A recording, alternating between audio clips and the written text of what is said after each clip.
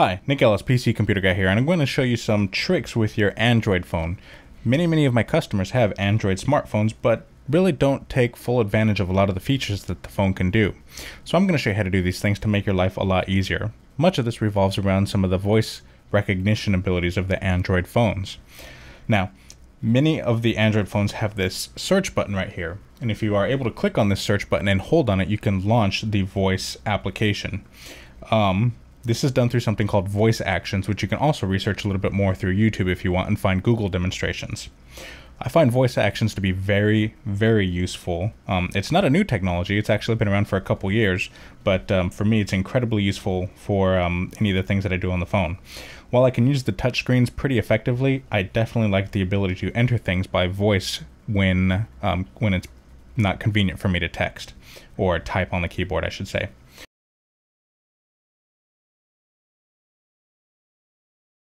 So let's get started. First thing I want to do is we can do the navigation by voice.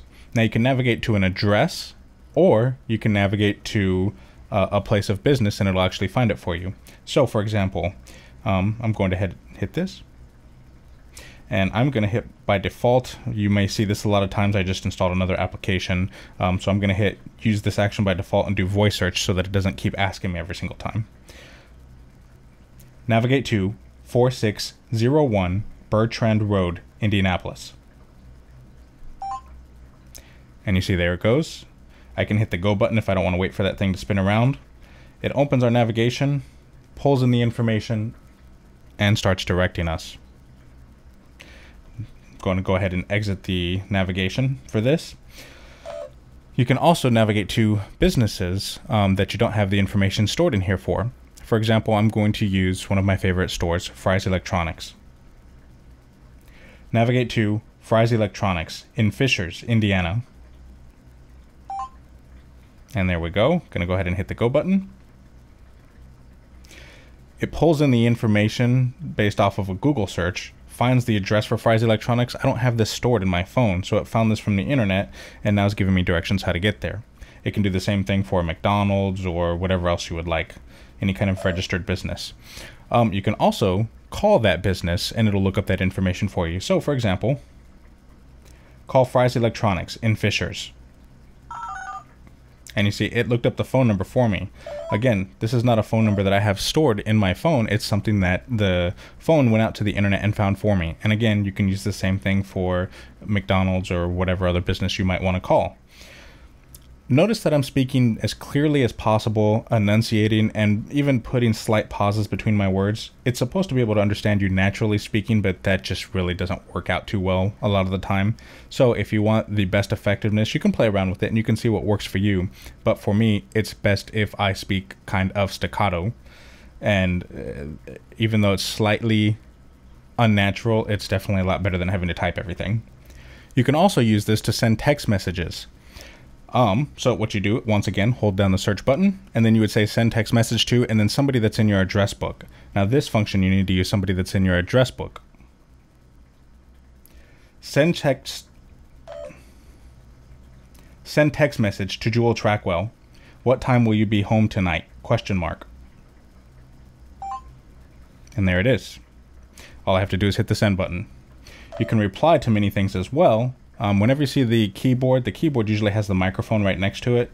So if I, for example, open up my browser here, and I click this, and here you have the microphone on this screen. Sometimes it'll be down in this area.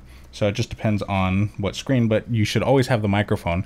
Whenever you click on the microphone, you can enter things by voice as well. You can do Facebook status updates that way as well. So if I go to Facebook, so on my Facebook, I can click status. And then right here for your status to update, notice you have the microphone here. This is a test using the Android voice recognition.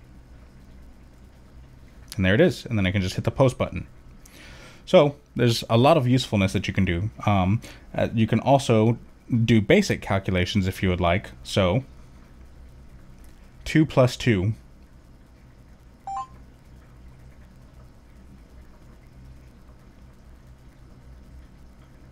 and it gives you 2 plus 2 equals 4. I'm going to hit the home button again, and we will do a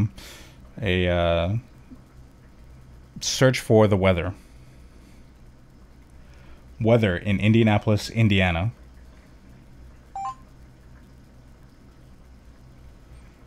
And there we get our 5-day forecast. You can also use this to call people that are in your address book, or you can say the phone number. For example, I will try the phone number first. Dial 317-883-7224. Hit the dial button.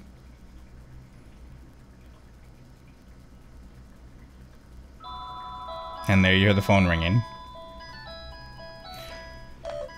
You can also dial people that are in your address book. Call Jewel Trackwell, cell. Right here, this is a good example of this device, or when I gave the command, it wasn't quite sure exactly what I said, so it gave me a couple different options. So these right here are the options that it gave me, and I can select one of these options and then it'll complete the command. It also it practices learning your voice so that things usually get better as time goes on. So if I hit this, then it would complete the command. So those are just some of the features that you can do with Android voice actions. It's installed on just about every phone at this point in time. Like I said, it's about a couple years old, but I wanted to demonstrate this to you because I have a lot of customers that have Android smartphones that don't use these features that are very, very useful. Without a lot of these features, I would not be as happy of a camper. In fact, that was one of my requirements for buying the phone, is that it had some good voice capabilities. So whenever you see the microphone, you can hit that to enter your voice information. You can use commands such as navigate to, send text to, call, or generic terms such as Indianapolis Colts. And then it takes you to the search results for the Indianapolis Colts. So all of these pieces of information should help you get better, more effective use out of your Android smartphone. Thank you for watching this tech tip. My name is Nick Ellis, PC Computer Guy, www.PcComputerGuy.com for this and many other podcasts, videos, and articles. You can also give me a call if you're in the Indianapolis area and need help with something yourself. My number is 317-883-7224. That's 883-7224. If you're not in the Indianapolis area, I can often do remote access that will help solve many of your problems. Once again, my number is 317-883-7224. And until next time.